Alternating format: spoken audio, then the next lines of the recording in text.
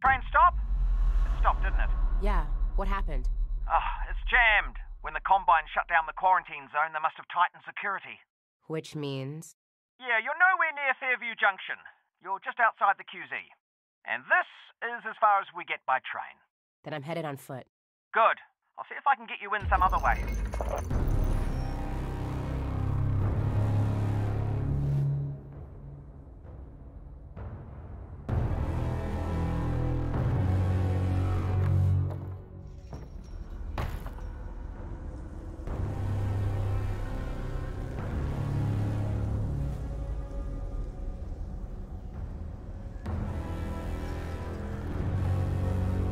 I got a dead zombie here. I thought the Combine sealed up the QZ. This one must have squirted out. I've heard they've had trouble with barnacle spores outside the containment area, but not about fellas like this. Probably not a one-off then. I doubt it.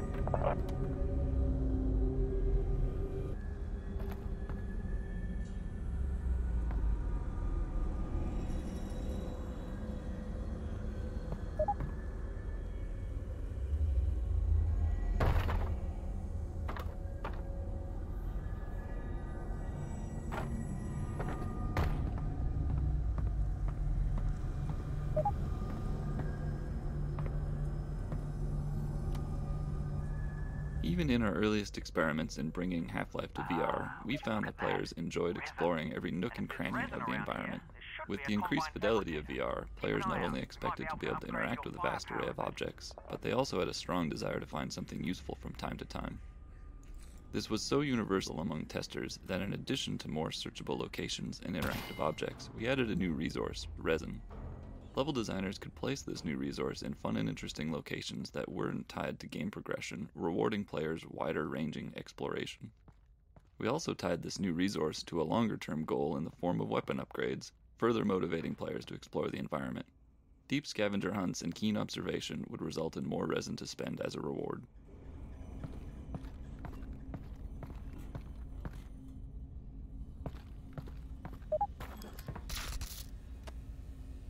Internally, we refer to this type of puzzle as a toner puzzle, due to its similarity to a real-world cable toner tool that can be used to locate electrical wires in walls. The toner mechanic was conceived as a tool for designers to craft player experiences around knowing that the player had to put their head and hands in specific locations. The initial design merely required the player to use their multi-tool to push a ball of energy along a path, similar to a child's bead maze toy. While this simple design was successful at getting the player to put their head and hands in particular locations, the lack of branching meant that the player wasn't required to make any choices, nor was there any possibility of negative consequences. To address these issues, we added the rotating junction elements, which allowed for branching paths and became the player's primary means of interacting with toner puzzles. While the toner puzzles ramp up in complexity throughout the game, this first toner puzzle is designed to use a minimal number of elements to introduce players to the key ideas that power flows through wires, power can be rerouted by rotating junctions, and power has an effect on the physical world, such as turning on lights and opening gates. The sparking electrical outlet that branches down toward the floor is not strictly necessary for this simple puzzle, but it was added here to expose players to its behavior, since it was causing confusion in later puzzles when players were seeing it for the first time in more complex configurations.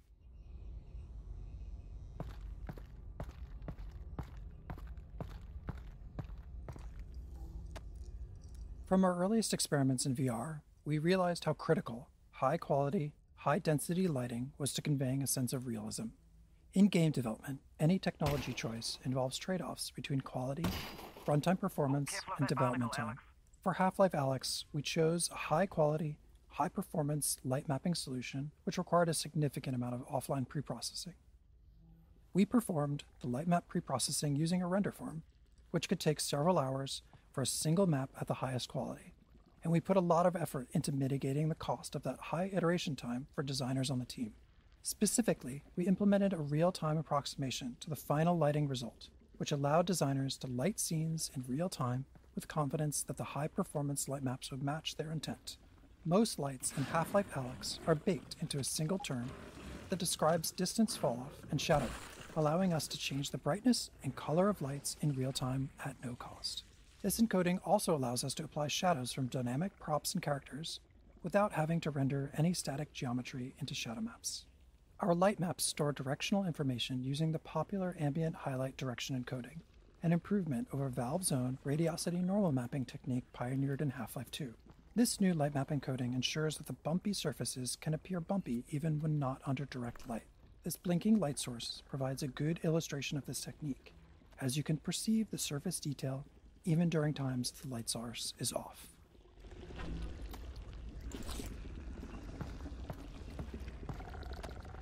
Barnacles, while an iconic Half-Life creature, presented some interesting VR-specific challenges.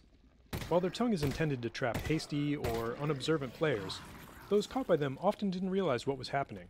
They would become disoriented or even motion sick as the barnacle lifted them up to be eaten. These unfortunate players almost universally died, and failed to learn what was happening even after multiple encounters. To address this issue, we created the tongue as a particle system. This allowed us to both physically simulate it as well as reliably position it for maximum visibility. If a player does get grabbed by a barnacle, the tongue always wraps right in front of their face, no matter which direction they try to look. This makes the tongue almost impossible to miss and visually guides the player's eyes up to the location of the barnacle, so they know where to shoot to free themselves. These fixation visuals that kick in as the player is being lifted not only serve to communicate the damage the player is taking, but they also help to reduce motion sickness by narrowing the player's field of view. These changes, combined with sound effects and other visuals like seeing stars and blacking out, eliminate confusion for players and enabled us to bring this classic enemy into the world of Half-Life Alyx.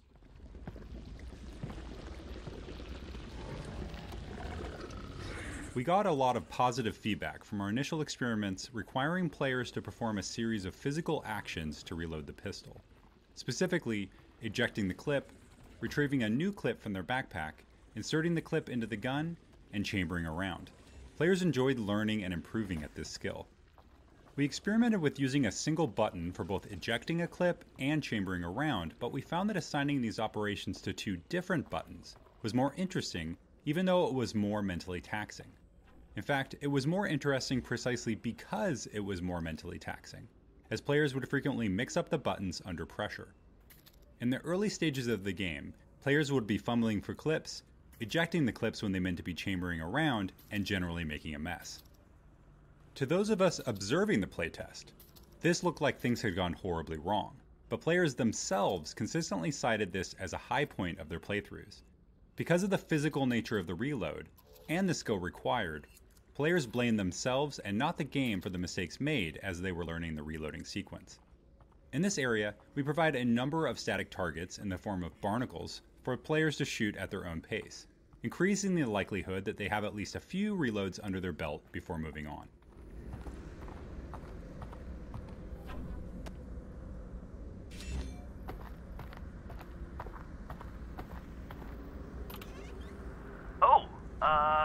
Do you need a minute? Because, I could pause the feed. Just looking, Res.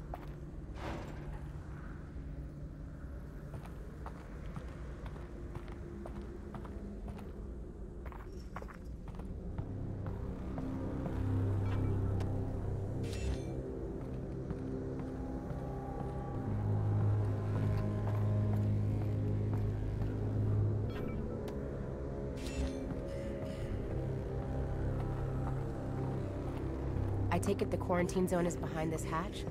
Yeah, that's where they keep it. I'll look around for a control panel to open it up.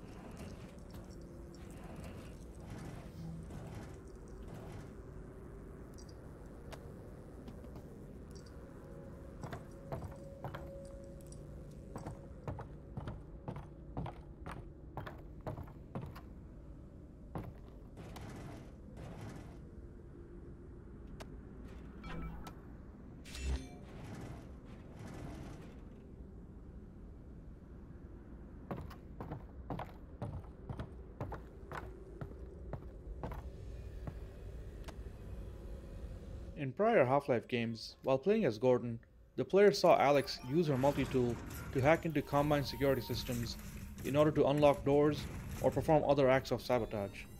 This presented an opportunity for us to represent Alyx's hacking skills through VR-centric minigames. All of our hacking minigame designs were built to leverage the independently tracked head and hands common to today's VR systems. We wanted to encourage players to use both hands simultaneously and move their head to create parallax to understand the spatial relationships within the puzzles. This locker hacking puzzle is based upon one of our earliest prototypes, in which the player was tasked with using a tool in one hand to paint a path on a sphere held by the other hand. There was just something fun and unique about using all of the natural degrees of freedom of both hands to solve a puzzle in VR. In its simplest form, this puzzle solution is straightforward, but the difficulty gradually increases throughout the course of the game by introducing static or moving obstacles of various shapes and sizes on the screen.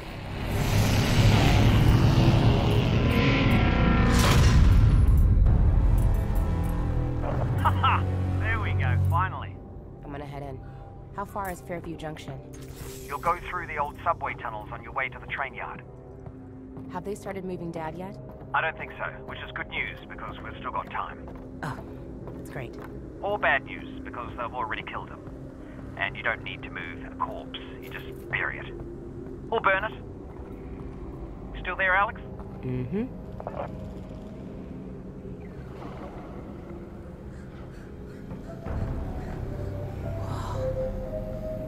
Russell, are you seeing this? Whoa. All right. Here we go.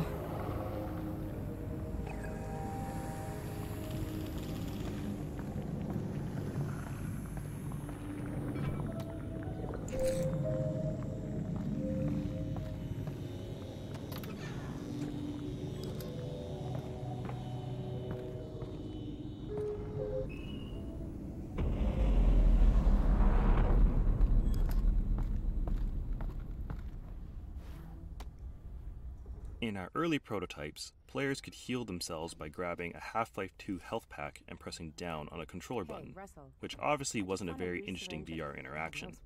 During the development of Half-Life Alyx, the Counter-Strike team added health injectors into CSGO as part of the new Danger Zone game mode they were developing. When we saw this, we felt that an injector would work well as an intuitive healing item in VR as well. Players would press a button to arm the injector as a way of indicating their intent to use it. This prevented unintentional use of the injector and gave us an opportunity to showcase how physical the interaction was going to be via haptics, animation, and sound. Some testers even initially responded with dread over the fact they were going to have to use a needle on themselves and looked away when performing the injection action. We also had to create approximations of the player's arms and body, as playtesters all had their own preferences for where they wanted to apply the injection. We even added the ability to inject into the head since so many players tried to do it just to see if it would work.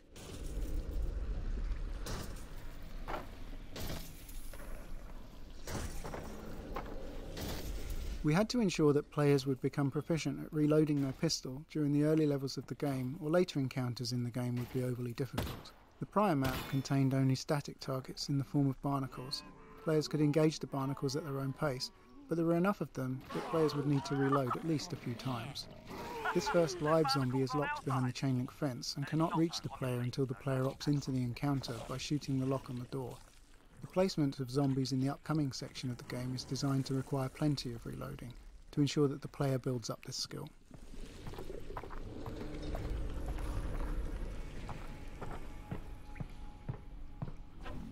Oh, just so you know, the Russells have a built-in display that shows you resin, ammo, might come in handy. Got it. Thanks.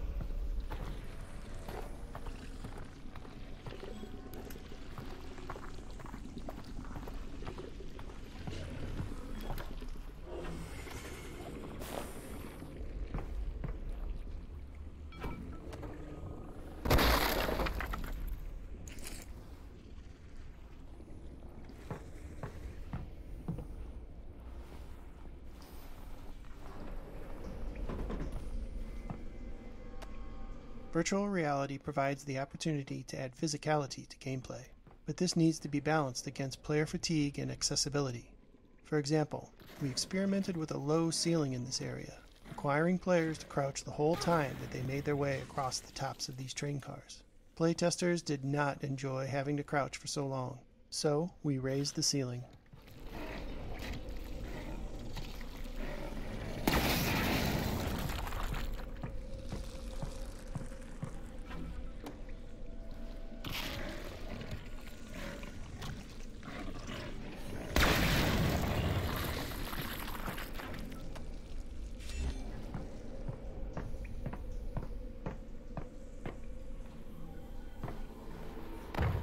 Oh boy.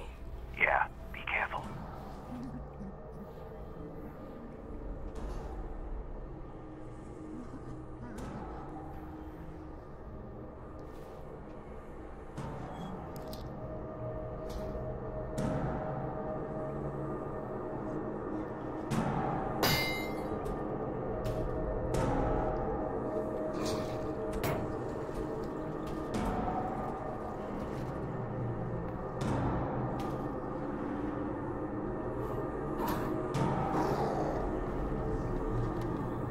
Breakable glass panels in Half-Life Alyx are yet one more system designed to convince players that they are present in a living, breathing world. The panels detect the position of an incoming impact and procedurally generate new, smaller glass panels in a radial pattern around the impact position. These new panels can then break into smaller panels themselves, and so on. We found that players would often break glass panels accidentally, then spend time testing just how interactive they really were by trying to break them more, eventually realizing that yes, the glass really did shatter at the appropriate location. At one point, we experimented with building special puzzles out of breakable glass, but in the end we found the glass to be more appropriate as a passive interactive element in the world, one that reacts in a satisfying way to a variety of impacts, from zombie melee attacks to incoming gunfire or any other physical interaction in the game.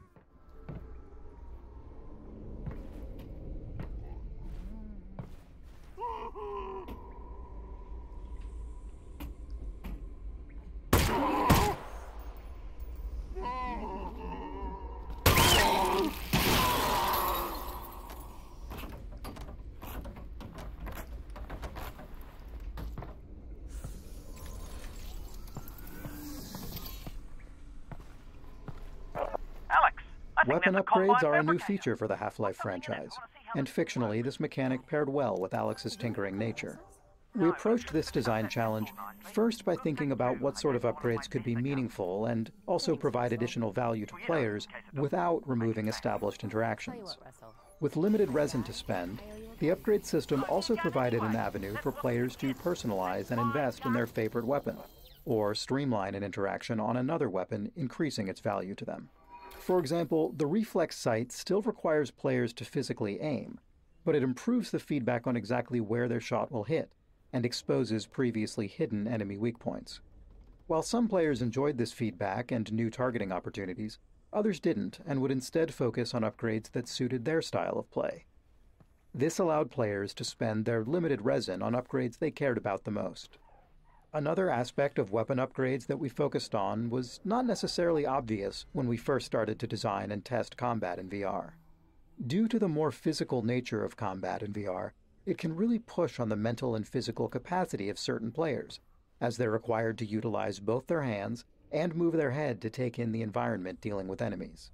While this is a very natural experience, there's also a lot going on at any given point with reloading and combat. As we observed players in some of these more intense combat situations, we started finding opportunities to allow some upgrades to reduce the number of times a physical interaction was required, or reduce the complexity of a particular interaction. The autoloader on the shotgun is a good example. When added to the shotgun, the normally slow, methodical action of feeding shells into the gun is replaced with a far simpler, faster interaction of slapping the shells into the autoloader before they get automatically fed into the gun. This allows players to look around, focus less on the gun while reloading, and take in more of what's going on around them. At the beginning of the Half-Life Alyx project, we had the expectation that players would want to take a break after 30 to 45 minutes, since that's what we were seeing with the lab and other small-scale VR experiences available at the time. Because of this, we designed the pacing of the game's levels around play sessions of that duration. Over the course of development, however, the game itself included more downtime between intense combat encounters, and the comfort of the new crop of HMVs improved significantly. In fact, as the game progressed, we found that players were happy to play for hours on end. At the end of a playtest, players would often remark that this was the longest they had ever played VR in a single session.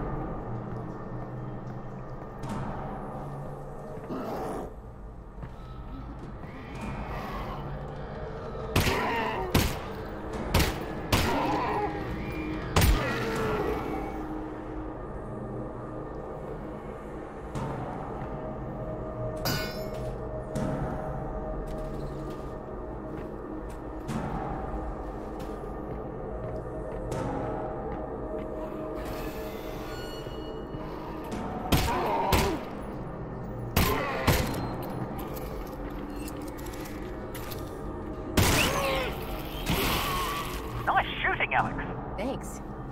You know, for all your talk about what a lesser gun this thing isn't half bad.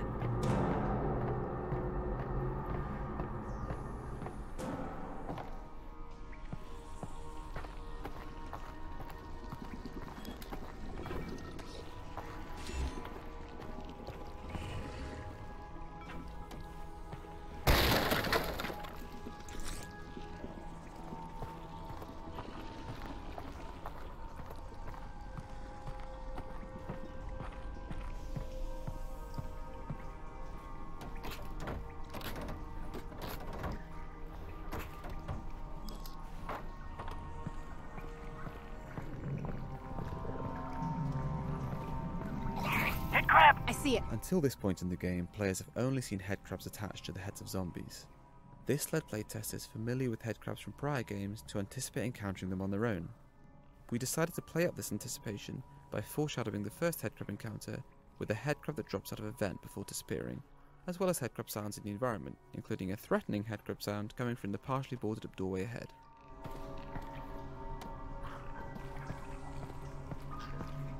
Where'd it go?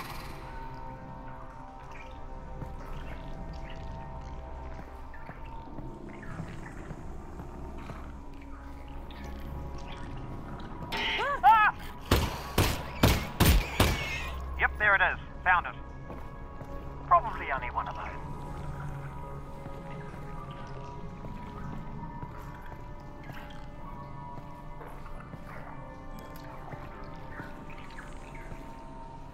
Okay, two of those.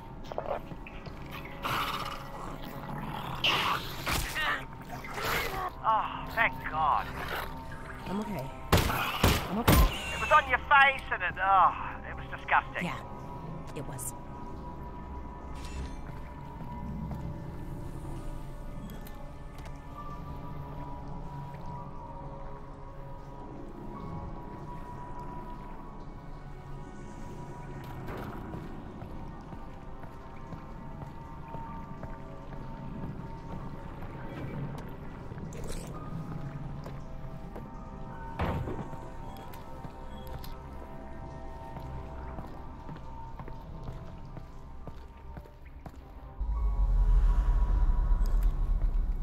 Heard anything about Dad, Russell? No. Radio silence since he got on the train. Damn it. Well, the good news is he's probably fine. How do you know that? Because they're taking him to Nova Prospect to torture him. That's the torture place. So they're hardly going to torture him before they get there.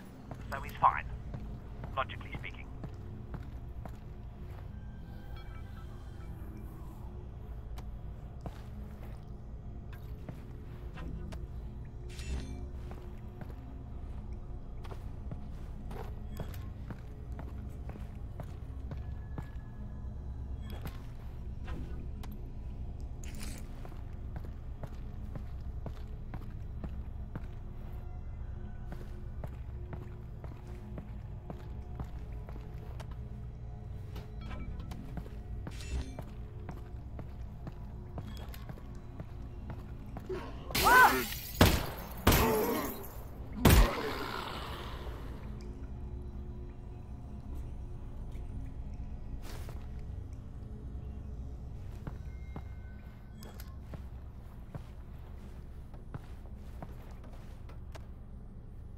there is a floppy disk. We used to store information on them, with magnets, if you can believe it. Huh.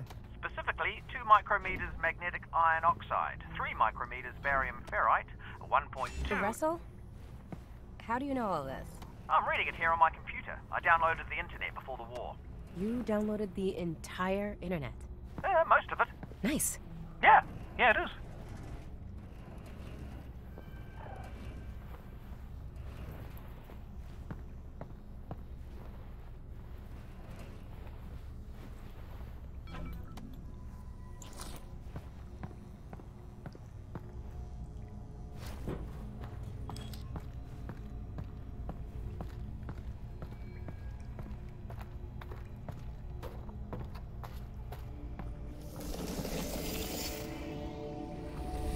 Russell, are you seeing this?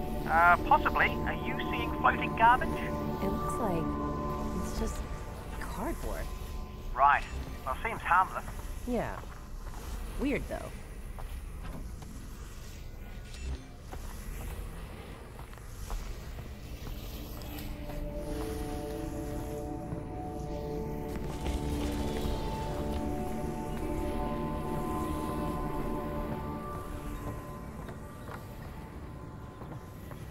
What is that?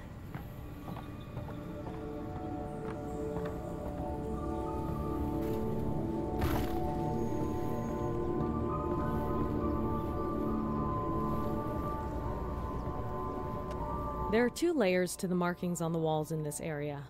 The square and dot patterns, that are the functional elements of the environmental puzzle, and the mural representing the Vortigaunt's interpretation of the events of the Half-Life saga.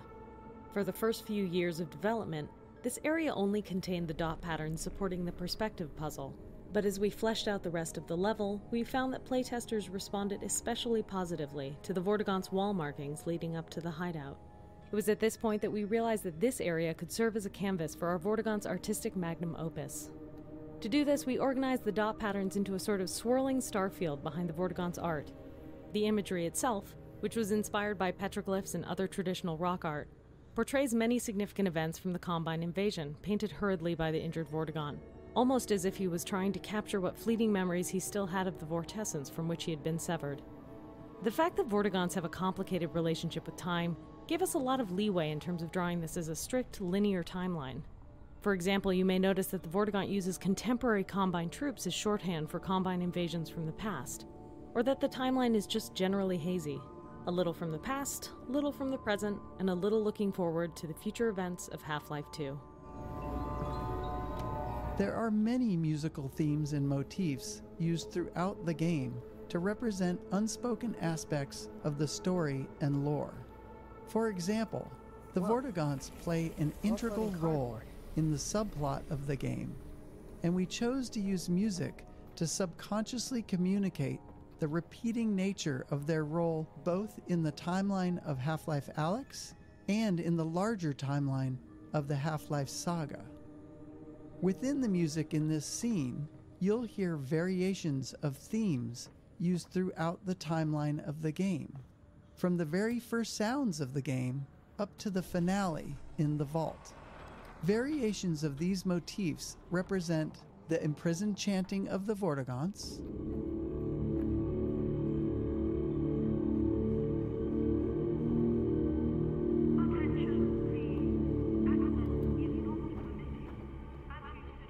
the extraction of their energy to confine the G-Man,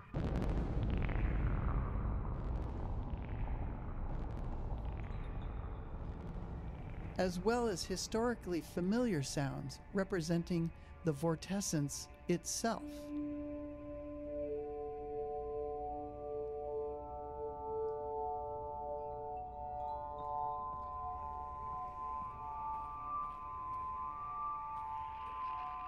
Alyx, you all right? What's wrong? I'm fine, Russell. What's up? I'm losing your signal. Alyx? Alyx? If you can still hear me, keep heading in the same direction and try to get above ground. Russell? Russell?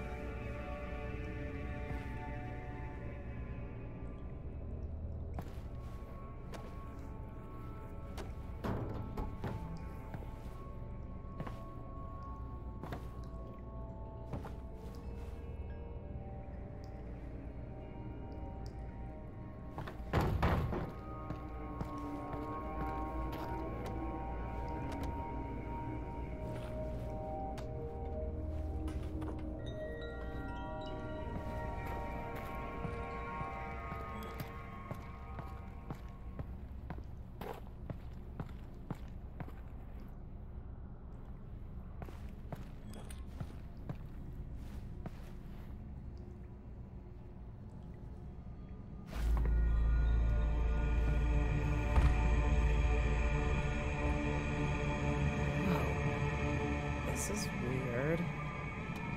During our earliest attempts to raid Alyx, our instinct was to have her react to absolutely everything. But what we learned from playtesting was that Alyx reacting too much could actually be off-putting. Say a player's in a really tense, zombie-filled level, and they're having a great time, but suddenly Alyx is in their head, sounding angry, or frightened, or anxious. These Alyx reactions were creating a disconnect between how the player was feeling and how the character they were role-playing as was feeling. So we took a lot of those out. The Alyx reactions we left in tended to be the ones that were practically universal. Alyx's reaction here to the surreal entrance to the Wharton hideout is a good example, where it was just so different from everything the player had seen up until then, and kind of takes you by surprise. We watched so many playtests where the player would see it and say, "Whoa, that's weird." So we had Alyx say the same thing a second later, almost like an echo. So, what's a Vortigaunt doing here? Cooking. Right, but I mean in general. I have a brain injury. Oh, I'm sorry to... My brain is injured. That's terrible, and I hope... Look, I'm actually pretty busy looking for my father. Eli Vance. Yes. The Combine have him, and I really do need to get moving. The Combine. Yes. Do not go yet. I must show you something. For as long as we've been making choreographed scenes like this one, we've found that there are two types of players. Those who become engrossed with the characters, and those who tinker with everything around them, paying little attention to the scene's action. To make these environments entertaining for the tinkerers, we usually add objects for them to find and play with. Since this scene is split into 2 rooms, we were able to add a large number of interactions to this first room for players to discover after the Vortigaunt has moved to the second room. Some interactive objects are pure physically driven toys, like the dangling headcrab corpses and the hanging pans. Others are animations triggered by the player's actions, like the way the caged headcrabs react to the player approaching or shooting them. One type of object on the table is a squeezable headcrab heart, which is a remnant from an older version of this scene where the player would revive a wounded Vortigaunt by squeezing nectar from these hearts. While that scene didn't work out, we found the experience too compelling and, well, too gross to completely cut from the game.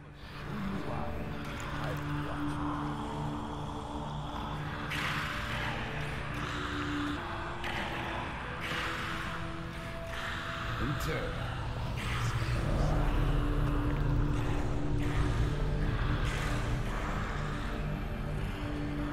I will show you why I can watch you.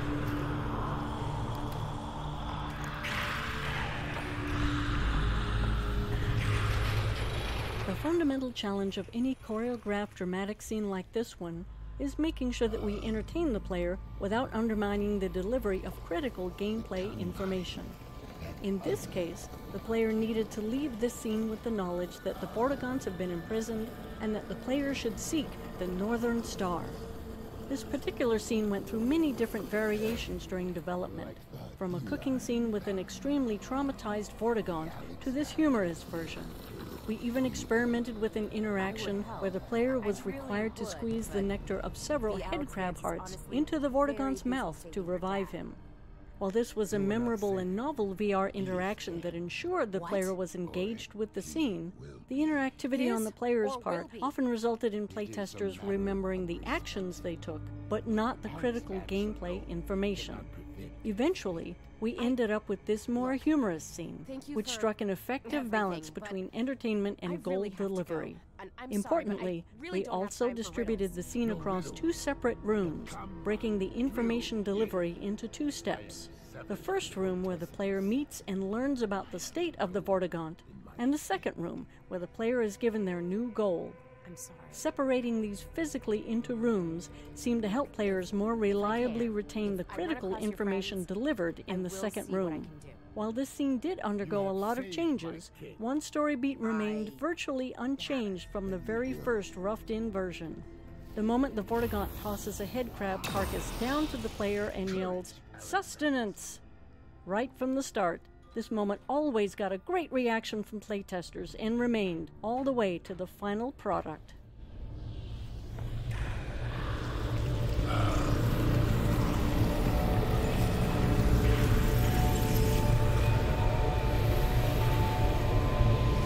I will help the Alyx fans. Look to the Northern Star. Why? For guidance. Okay, thanks.